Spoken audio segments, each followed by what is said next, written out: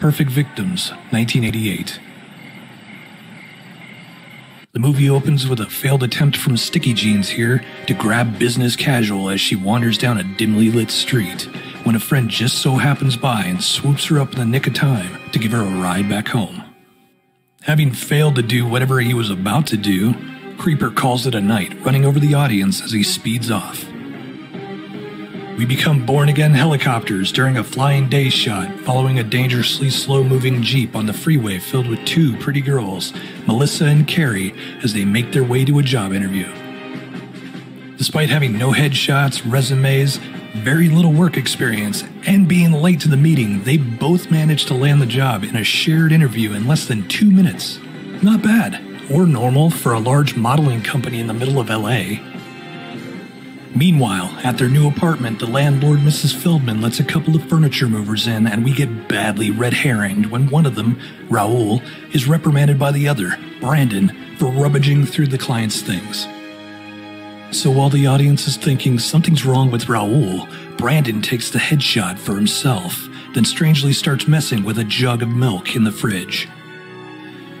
Later that day at some sushi restaurant, we get to see another strikeout, this time with Liz, the modeling agency owner from before, and her boyfriend Steven, as he sloppily proposes to her for the umpteenth time over the grossest plate of sushi Liz has ever seen. Across town, Melissa and Carrie are getting ready for an evening at home, randomly spouting unnecessary dialogue about baby exposition here when they decide to celebrate their new jobs by sitting around in their underwear, eating cookies with milk, smoking a joint, and watching shampoo commercials on TV. Creeper truck from earlier pulls up and out steps the furniture mover Brandon, clumsily stumbling into the bushes in front of the girl's living room window, and in the process, nearly getting ID'd by Neighborhood Watch as they take their dog out to ruin someone's lawn. That weed they're smoking must be good, because Carrie's out, ass up on the floor, while Melissa ends up falling in the hallway trying to get the back door open because she thinks there must be a gas leak somewhere with how high they are. Suddenly, a hand smashes through the window on the back door, cutting itself on the glass, and Brandon enters the house wearing a cheap plastic mask. He wraps his wound with a piece of cloth before scooping up Melissa, bringing her into the front room with Carrie, where he force feeds everyone pixie sticks and whips out a Polaroid camera to cherish the moment. After ripping her shirt open, Brandon takes the wound on his arm and strangely drips blood across Melissa's face before turning his attention to Carrie, propping her up on the couch and proceeding to rape her. A random phone call interrupts the attack, resulting in Brandon getting spooked and quickly throwing his clothes back on before vowing to return like some early morning cartoon villain as he taunts the girls on the way out. The next day, Liz arrives at Steven's place when she's cornered by his two dogs, Deus Ex Machina and Foreshadow, but they're quickly sent to the holding area of unused plot devices because back at Just Another Day in LA, on her way to take out the remaining part of her ex-husband's corpse to the can, the landlord hears Baby Not a Real Character screaming and decides to check it out, only to find a back door worse than One Man, One Jar. The women are rushed to the hospital, and Liz is for some reason notified about what's happened, deciding to race down to the emergency room with Steven as the main detective on the case, Lieutenant White, finds out labeling rape victims battling cokeheads is a little premature, so he excuses himself and returns back to the precinct to start the investigation with his partner, Detective Easy Target. Possibly somewhere in the future, but who knows, this movie doesn't seem very conscious of time. Brandon is seen flipping through channels as he comes across an interview with Liz on some local news station about the incident. I'm not exactly sure why she was picked to give an interview, as she only knew the girls for about 2 minutes, and half the time spent with them was being interrupted by her secretary about unrelated scheduling issues. But I guess that's enough to be an authority on someone in this universe. Brandon gets upset about being called a sick animal, which sets him off into smashing his television with a golf trophy he's been busy stroking in his lap for some reason, saying that she just doesn't get it. In all honesty, neither do I. Anyway, back at Fisher-Price Detective Agency, Lieutenant White and his partner are trying to sound out words when they realize this crime has happened before, and the drug used was the same tranquilizer from another recent case when the lab calls in about the results from the blood on the window. Everything gets all overdramatic as it's announced. The perpetrator has AIDS. We cut to Brandon sitting at a bar, scoping out his next victim, drinking with some friends, when he orders a similar drink and sends it over. She reluctantly accepts the drink, and minutes later the friends take off, leaving the girl there all alone so the plot can continue. Within a scene dissolve, she begins to feel weird and up to use the bathroom. Not sure how Brandon managed to drug the drink without someone seeing it or get the waitress to accept giving someone a drink that someone else had in their possession, but apparently it worked, and he quickly escorts the drugged girl outside the bar to the beach. Once outside, and I mean that literally a few feet from the entrance of the packed bar they were just at, he decides, it's far enough, backhands her like Nishikori into the sand, and begins to rape her on the beach. And after that, she somehow ends up laying in the middle of some highway road with a car almost running her over, obviously in a completely different location from where she was. Somewhere else now, Lieutenant White is busy listening to a veterinarian make obvious excuses for their addiction as they shoot up a chimp with drugs, saying they once experienced an accidental injection of the animal tranquilizer in question, and its symptoms match what was experienced by the raped women. The next day, Liz, obviously very interested in the health of these women she just met for a few minutes, is informed by the doctor about the potential of the models contracting AIDS from what's happened, even before they had a chance to know about the possibility themselves, and is told not to say anything when she goes to visit them. Talk about a breach of patient-doctor confidentiality. Meanwhile, Raul and Brandon are on their way to another job together when Raul notices that the newspaper has stupidly published the address of rape victims in their paper and is the same address of the models they just got done moving in a couple of days ago, prompting Brandon to irrationally freak out and grab the paper, throwing it out the window of the truck. On the phone with Steven, Liz tells him that she doesn't want to be left alone tonight, but Steven has a meeting to get to, so she decides to go to her office and pick up some things before heading home to waste some time. But outside Liz's office, Brandon has apparently used his tingly rape sense teleportation powers to blip over to the modeling agency and wait outside for Liz on the off chance she would drive by, so he could follow her inside and get some information by checking her car as she goes upstairs. He conveniently finds a note. We don't get to understand the information that's written on it, but the movie acts like it's a gotcha moment, so it must be important, and off he goes to enact a plan.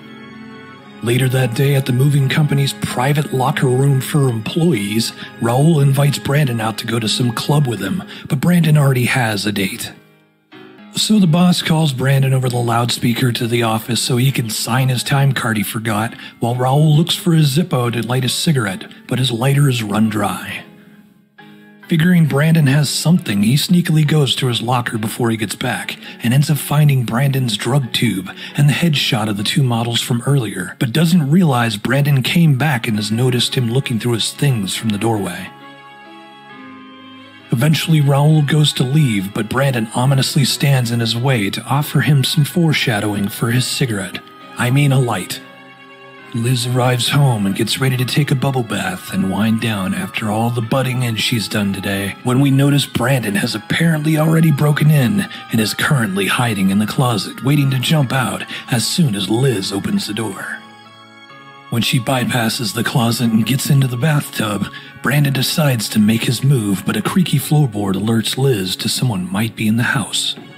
Instead of simply attacking her right then and there, Brandon slasher teleports away as Liz gets out of the tub and notices the closet door open, but thinks nothing of it, and goes to make her way into the hallway where Brandon has decided to ridiculously stand there, waiting for her to open the door so he can jump scare her. A struggle ensues and Brandon is kicked in the balls, then tased to the floor, before Liz runs downstairs where Steven feels left out and also jump scares her as he gets home.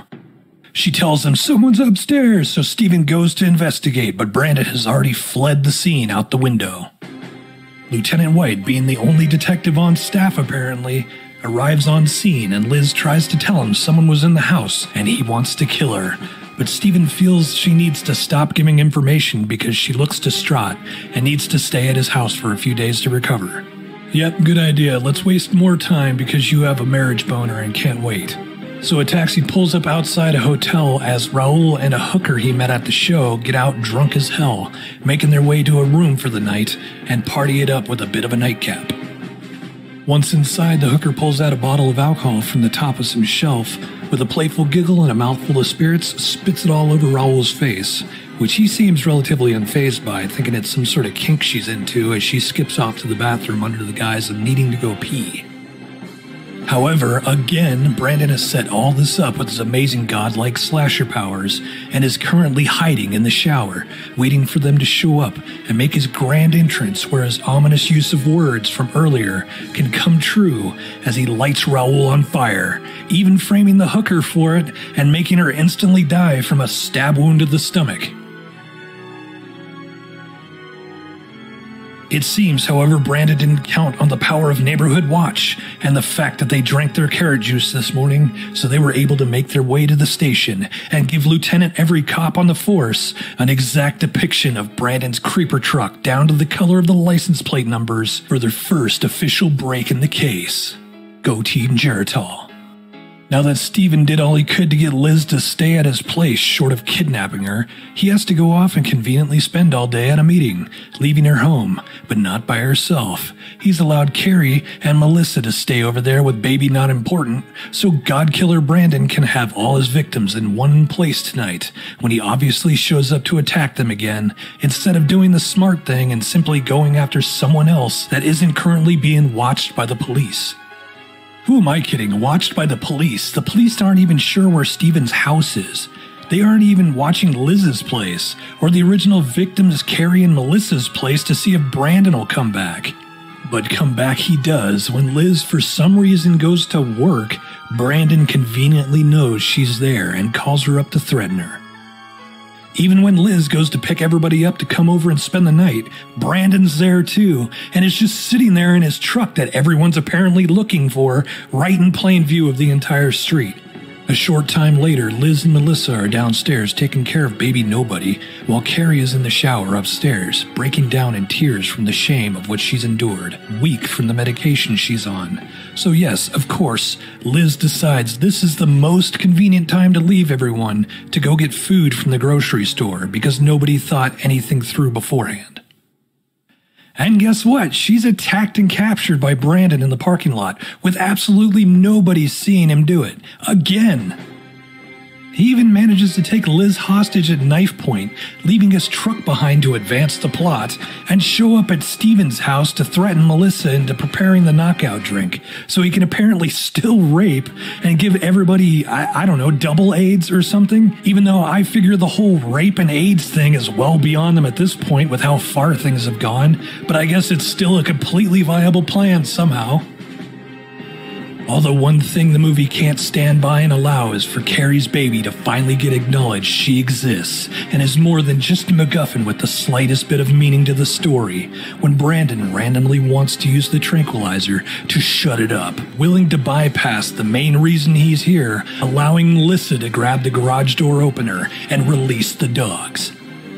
Deus Ex Machina and Foreshadow come flying through the window like Rin Tin Tin and attack Brandon as he makes his way up the stairs to the baby, just as Steven gets home with a cop.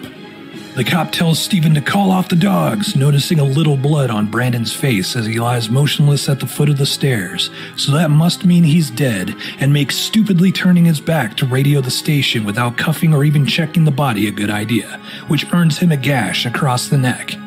Brandon tries to flee out the door and across the yard to the tennis courts, but Lieutenant Everywhere appears and puts a couple of rounds into Brandon as his body goes limp over the tennis court net, prompting one of the stupidest one-liners I've heard in a very, very long time.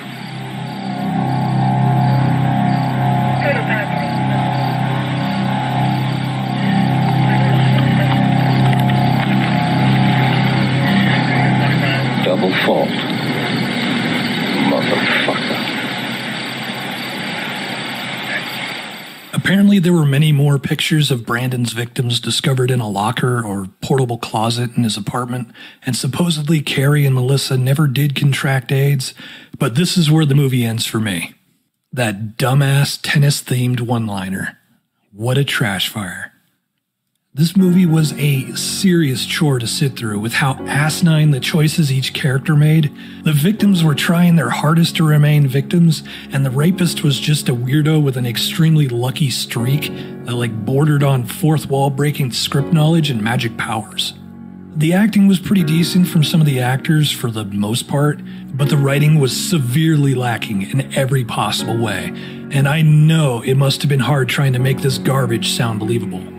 Brandon's motivation and needs vary drastically from one scene to the next, wanting people to die by suffering the slow, agonizing way he believes AIDS will bring them, to simply killing people without question just because he can. And he never really has a true roadmap of what he's trying to accomplish.